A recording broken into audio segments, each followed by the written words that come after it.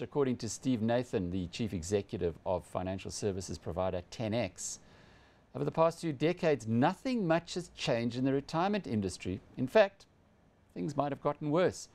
He's in our Cape Town studios. I read the piece that you were quoted in on Fin24, Steve, and described before in the introduction to this program that you're a bit like Don Quixote.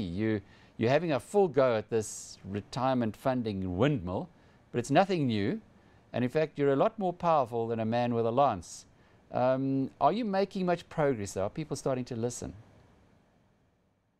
I think they are, Alec. I think that it's a combination of what 10X is saying and also what National Treasury has picked up very heavily in their retirement reform, where they've been very critical of the industry practices, and they've highlighted almost verbatim exactly the same issues that we at 10X have highlighted.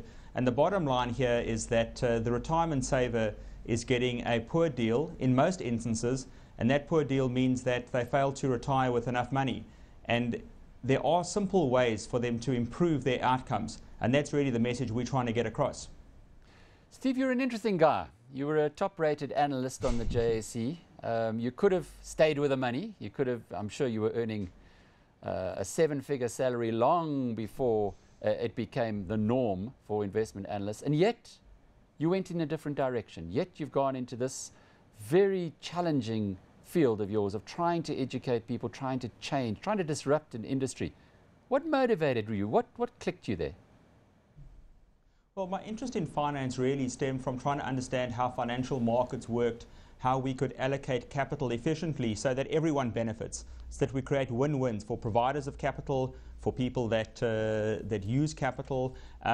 But when I entered the investment industry and I actually analyzed these financial services companies, I saw that the practices that we were doing really weren't in the best interest, and they certainly weren't what we learn as investment professionals, which is really allocate capital sensibly, have a long-term view, be efficient, minimize fees. And as you say, I mean, I had a wonderful time both in South Africa and globally meeting the top CEOs all around the world. But my conscience really got the better of me, and I said, there's a big opportunity to give something back. Hopefully, we'd like to be successful as a company, but that's really a secondary incentive. And when you have to highlight the issues that are keeping you awake at night, those issues that actually pushed you in this direction, are fees at the top of them? Fees are, there really is a couple of things. So there's a few ands here. You've got to do simple things well. It's not really, I've got to do this or that. You've got to do a few simple things well. And really, we break it down into 2 main components. The first is you have to be a diligent saver. So we're entering savings month, and we know that South Africans aren't great savers. So we need to stress to people, for retirement, you should be saving 15% from your first paycheck to your last paycheck for 40 years. The second is you have to earn an optimal return on those savings. And that's really where the industry comes in, because it's our responsibility to provide you with a low-risk path that's likely to deliver high returns.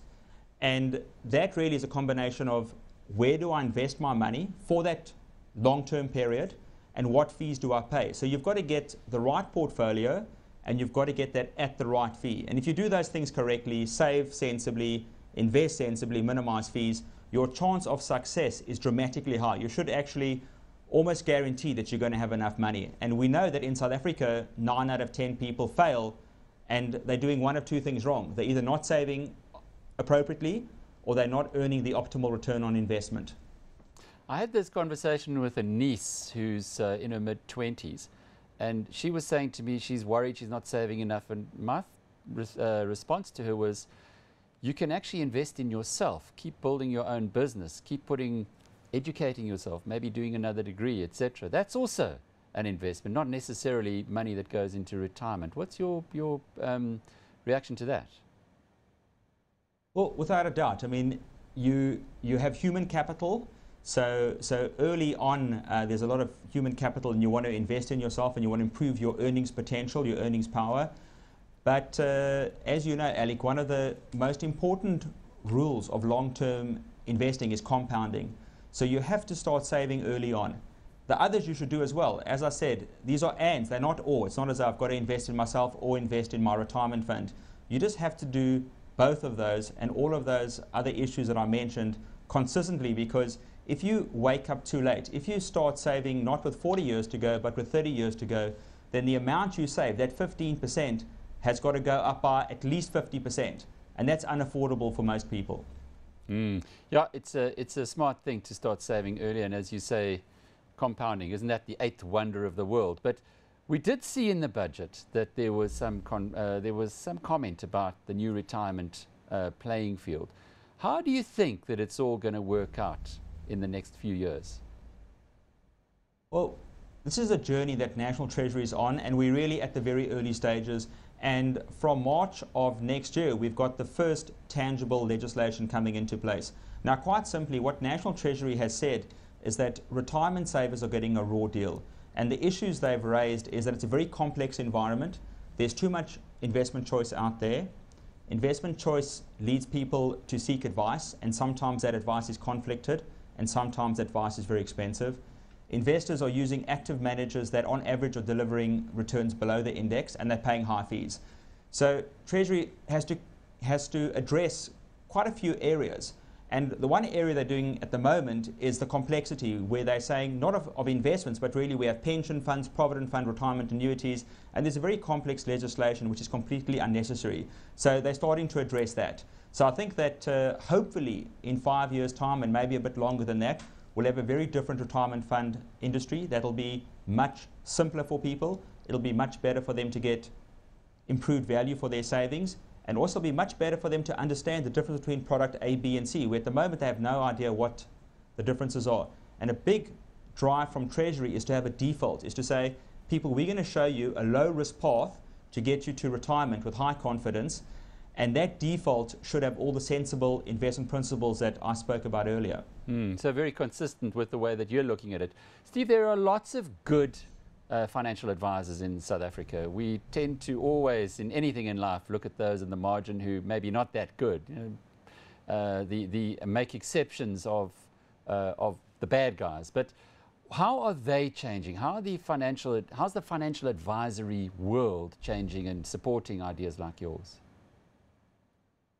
Well, the financial advisors, as you say, have a very important role to play, because people don't proactively save for retirement themselves. So they need to be nudged, they need to be encouraged, and they need to be handheld. And what a financial advisor should do is give you a retirement plan. So a retirement plan to say, you need X amount at retirement. In order to meet that future goal, we're going to have to save a certain amount, and we're going to have to earn a certain amount on those savings. So the financial advisor is there to give you a financial plan, to encourage you to save, to get you to save today and not next year, to hold your hand when markets are volatile and you're thinking of changing course. So that's the role that financial advisors should play. As you say, some of them do play that role, but a lot of them aren't playing that role. A lot of them are really looking to maximize their commission. They're looking to put investors in higher products that have higher margins for them. And the regulators are looking at that. The regulators are looking at a incentive structure for advisors that truly puts the client interest ahead of the advisor interest, and that would be really by moving away from commission. So you paid a rate, a professional fee for your service, as you would pay a tax advisor or a lawyer, rather than depending on how much money you have to invest or the product you invest in. Well, I told you there was good news in today's program. That was Steve Nathan, founder and CEO of 10X Investments.